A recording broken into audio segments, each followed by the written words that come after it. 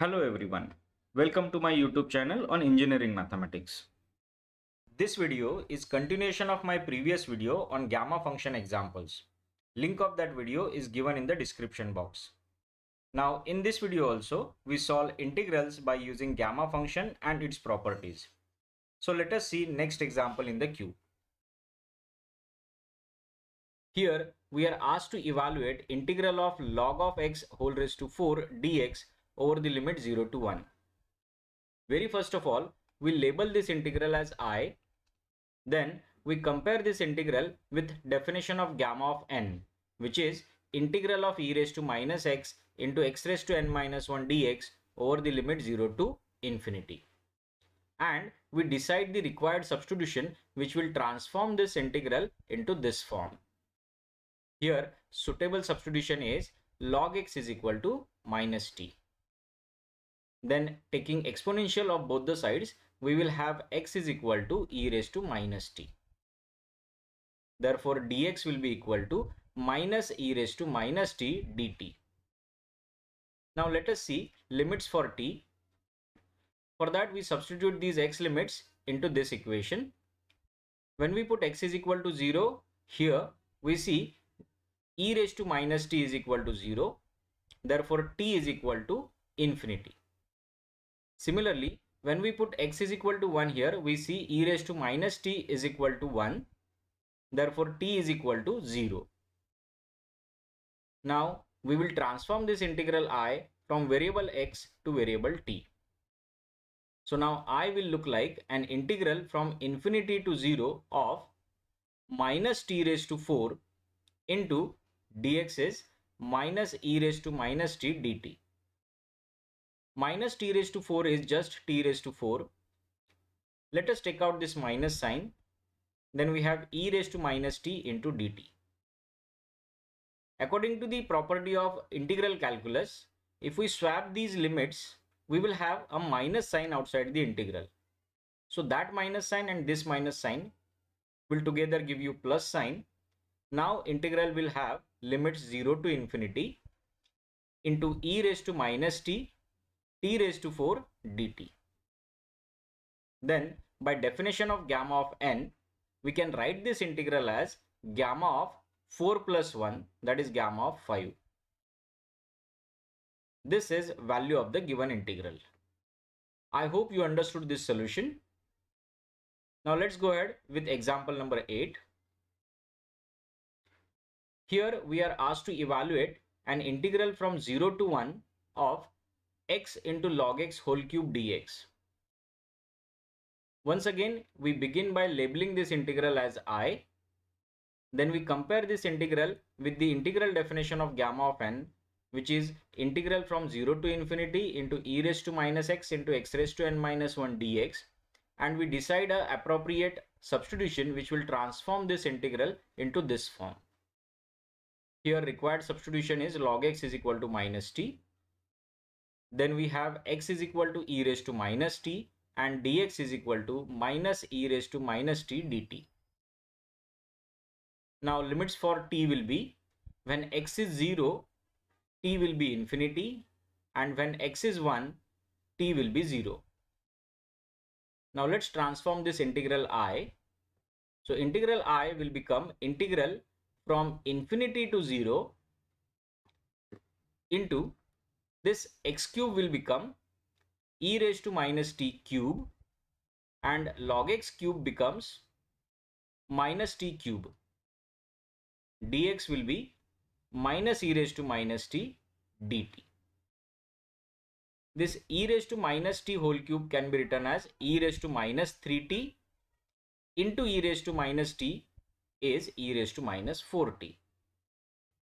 Minus of t raised to 3 can be written as minus t cube. Then this minus into this minus becomes plus. Now finally we swap these limits, because of which we will have minus sign outside the integral. This new integral is also not in the form of gamma of n. Therefore, we will use one more substitution, that is 4t is equal to u. Therefore, t is equal to u by 4. dt is equal to du by 4, and limits for u will be as follows. When t is 0, u is also 0, and when t is infinity, u is also infinity. Now let us transform this integral. So this integral I will now become minus of integral from 0 to infinity of e raised to minus u into t cube is u by 4 whole cube into dt is du by 4. Now let us take out these constants. Here constants are 1 by 4 cube into 1 by 4. That is 1 by 4 raised to 4. So we have minus 1 by 4 raised to 4 outside the integral, and inside we have e raised to minus u into u cube du. Now when we compare this integral with definition of gamma of n, we see n is 4. Therefore by definition, value of this integral can be written as gamma of 4. Therefore value of the given integral is minus 1 by 4 raised to 4 into gamma of 4. Now let's go ahead with next example. Here we are asked to evaluate value of the integral from 0 to 1 of cube root of log of 1 by x dx. In the beginning, we label this integral as I. Then we compare it with the definition of gamma of n, and we decide a suitable substitution. Here suitable substitution is log of 1 by x is equal to t. Then taking exponential on both sides, we get 1 by x is equal to e raised to t. Therefore x is equal to e raised to minus t. Hence dx is equal to minus e raised to minus t dt. Now let us see limits for t. When x is 0, this t is infinity, and when x is 1, t is 0. Now let's transform this integral I. Integral I will be integral from infinity to 0. This log of 1 by x is t. So log of 1 by x raised to 1 by 3 is t raised to 1 by 3. And dx is minus e raised to minus t dt. Now we swap these two limits. So we will have minus sign outside the integral. That minus sign into this minus sign becomes plus. So we have integral from 0 to infinity into t raised to 1 by 3 into e raised to minus t dt in the next step. Now by definition of gamma of n, we can write the value of this integral as gamma of 1 by 3 plus 1, that is gamma of 4 by 3. This gamma of 4 by 3 can also be written as 1 by 3 into gamma of 1 by 3. This is due to property of the gamma function, which says gamma of n plus 1 is equal to n into gamma of n. I hope you understood every step of this solution. Now let's go ahead for next example. Here we are asked to evaluate integral from 0 to infinity of 5 raised to minus 4x square dx. Once again, we begin by labeling this integral as I. Then we compare it with definition of gamma of n, that is integral from 0 to infinity of e raised to minus x into x raised to n minus 1 dx. And we decide the suitable substitution which will transform this integral. So here suitable substitution is 5 raised to minus 4x square is equal to e raised to minus t. Now to find out dx and limits for t, we will simplify this equation. We will take log on both sides. So we have minus 4x square into log 5 is equal to minus t. Therefore, x square is equal to t upon 4 into log 5. This minus and this minus sign will get cancelled. Now taking square root of both sides, we have x is equal to t raised to half upon 2 into log 5 raised to half. Now let's find out dx. So dx will be half t raised to minus half dt upon 2 log 5 raised to half. Now let's find out limits for t. For that you can use any of these equation and substitute these x limits in it. So if we put x is equal to 0 in this equation, we see t is also 0. And if we put x is equal to infinity into this equation, we see t is also infinity. So limits for t are 0 and infinity. Now let's transform this integral I. Integral I will be now integral from 0 to infinity. 5 raised to minus 4x square can be now written as e raised to minus t. Dx is half t raised to minus half upon 2 log 5 raised to half dt. This half into half becomes 1 by 4. Now let us take out the constant terms. Here this denominator is entirely a constant. So we take it out. So inside the integral we have e raised to minus t into t raised to minus half dt. Now by definition of gamma of n, we can write value of this integral as gamma of minus half plus 1, that is gamma of half. And we know gamma of half is root pi.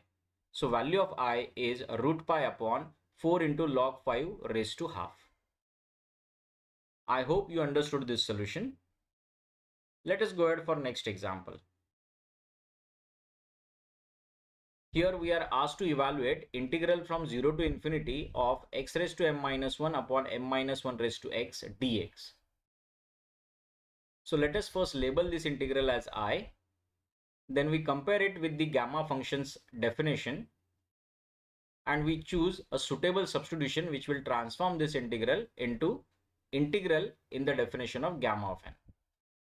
So here suitable substitution is m minus 1 raised to x is e raised to t. Now to find out dx and limits for t, we will simplify this by taking log on both sides. So we have x into log of m minus 1 is equal to t. Therefore x is equal to t upon log of m minus 1 and dx is equal to dt upon log of m minus 1.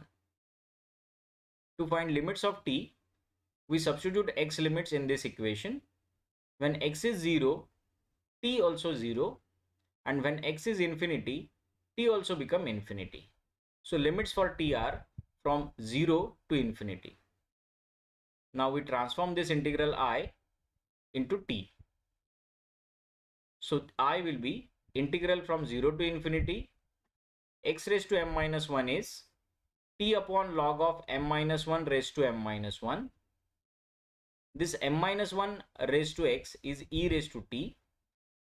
And dx is dt upon log of m minus 1. Now let us simplify this. To do so, we will take out the constant terms and we'll take this e raised to t in the numerator. Here, this log of m minus 1 has degree m minus 1 and there is one more log of m minus 1 here.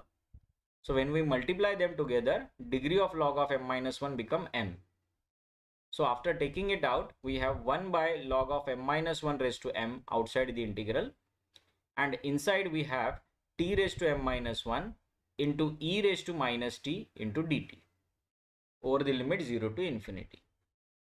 Then by definition of gamma of n, we can write value of this integral as gamma of m minus 1 plus 1, that is gamma of m, upon this outside constant, which is log of m minus 1 raised to m. This is value of the given integral. I hope guys you understood all the solutions that we have discussed in this video. I'll be coming with more such interesting videos. Till then, thank you. Thank you for watching this video. Please subscribe my YouTube channel and press the bell icon to get updates about my new videos.